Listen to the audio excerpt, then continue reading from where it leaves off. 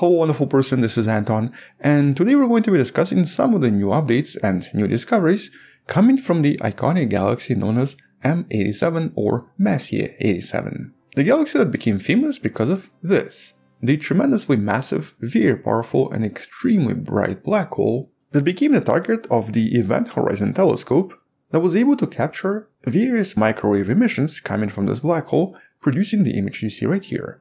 In other words, representing the first ever image of an actual physical black hole, with several additional reworked images later also showing us things like polarized light coming from the vicinity of this black hole as well. And so in this video we're going to discuss some of the new updates about this image, we're also going to discuss some of the new discoveries about this galaxy, but even talk about some of the discoveries in regards to the jet coming from this black hole as well. And as always, all of the additional links and all of the additional papers are in the description below. But first, quick reminder.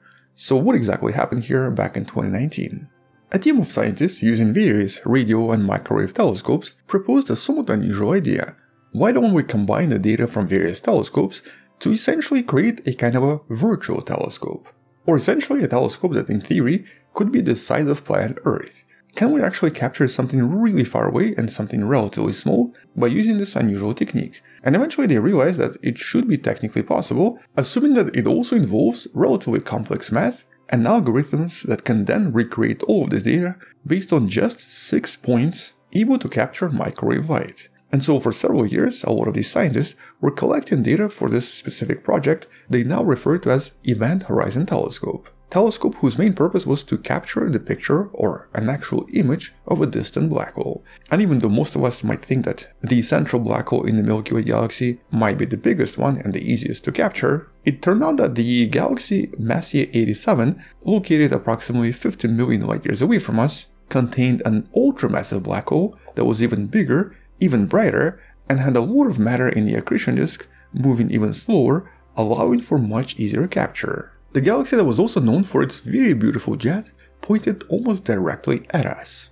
And this jet, of course, is a telltale sign that there is a very active, very massive, and a very intriguing black hole somewhere at the center. And in 2019, we got the first image, which was of course one of the most exciting discoveries of the year, but also a few more reworked images, adding things like polarized light from various observations that took a look at some of the other frequencies in the vicinity. Here's actually another image of this region, visible by the Chandra's X-ray telescope, mixed with radio observations as well. And since that original image, we obviously also got the image from our own galaxy, Sagittarius A star, although I guess it wasn't really as exciting as some of us hoped.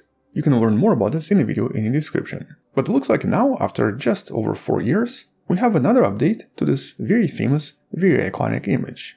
And this time, the black hole looks like this.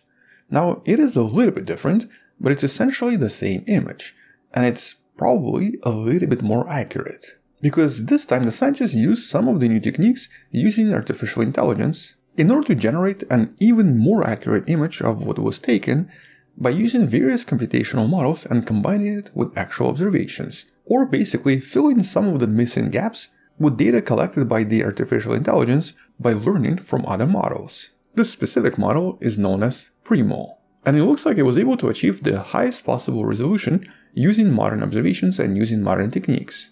In the process creating a much sharper image, with the overall width of the ring decreasing dramatically as well. Which, by the way, for the scientists is really important because in this particular case, this will allow them to test various theories of gravity with a lot more accuracy. And in order to achieve this, the scientists used analysis of approximately 30,000 simulated images of various black holes and trained the artificial intelligence to look for common patterns that could then be applied to M87. Something that can now technically be applied to other black holes, including Sagittarius A star. Or in other words, in the next few months we might be able to see a much better picture of a black hole in the middle of our own galaxy. The image you see right here is based more on probability as opposed to actual physical observations. But this was just the first discovery about M87. The scientists were also able to work out something else about the galaxy itself. And specifically, by using completely new techniques and new observations, the scientists were able to recreate a kind of a three-dimensional model of this unusual massive galaxy. Once again, the galaxy that's about 53 million light years away from us, but that seems to be way more massive than it should be. It's basically one of the most massive galaxies in the vicinity. And turns out that this galaxy is not really as spherical as we thought. Despite the photos making it appear elliptical and somewhat spherical, it actually seems to be basically potato-shaped, or triaxial if you want to be more scientific. And since this is a science channel, I guess I'm gonna have to use triaxial and not potato-shaped. Now, just to kind of give you an illustration of what we believe this galaxy to look like, previous research assumed it to be sort of like this. This is sort of what most elliptical galaxies appear to us from a distance, but in this case it appears as a perfect sphere. A somewhat diffuse sphere, but sphere nevertheless. But in order to assess the actual shape, the scientists relied on various techniques including astrometry, by looking at the overall motion of stars inside the galaxy. But because this galaxy is 50 billion light years away from us, it's practically impossible to see individual stars. You can, however, detect swarms of stars, and of course detect their motion across the galaxy. And so by using these swarms, they were able to do two things. First, determine that the galaxy is not spherical and that it seems to be rotating around a third axis, thus it's called triaxial, but second, also recalculate the mass of the central black hole, with the result resembling something like this. And interestingly, it seems to be spinning around its third axis at a velocity of about 25 km per second, which is obviously really slow, but detectable by modern telescopes. And so this is essentially what this galaxy is doing. Very likely a result of massive collisions back in the days. But this also resulted in a recalculation of the mass of the black hole. Before, the scientists thought that maybe it's about 6.5 billion solar masses. The new calculations suggest that it's a little bit less, maybe 5.4 billion solar masses, definitely providing a bit of a discrepancy. And it's actually these discrepancies and the fact that this galaxy is not spherical can help the scientists figure out how the galaxy and the central black hole evolved in the last few billions of years. We don't really have these answers yet, but we probably will in the next few years.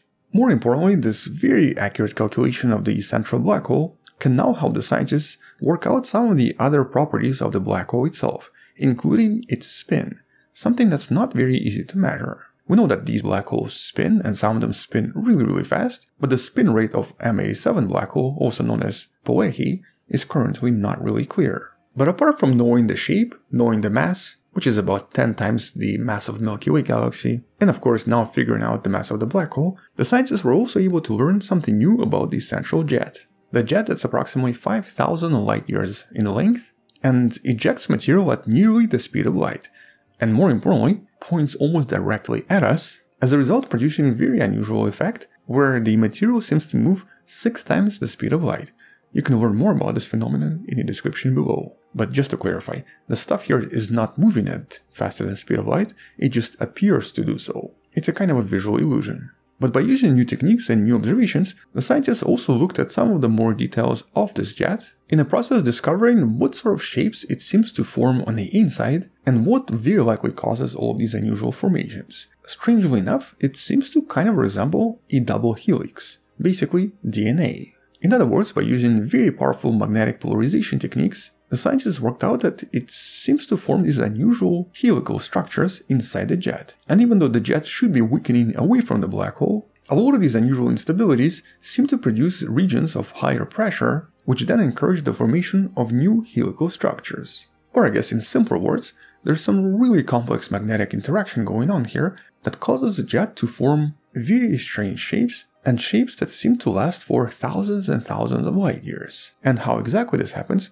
to some extent is explored in this relatively recent paper, but technically still is not very well understood. It does seem to involve really powerful interaction with magnetic fields, and a lot of various instabilities formed on the inside. Once again suggesting that a lot of the jets in a lot of different objects are mostly produced by very powerful magnetic fields much closer to the black hole or to the central region itself. And the magnetic fields are most likely the result of the interaction inside the accretion disk, with a lot of magnetic lines in this case wrapping around in such a way that they form these jet-like formations. Although this is one of the bigger mysteries, so we're probably going to be coming back and talking more about this once the scientists figure out how exactly this works.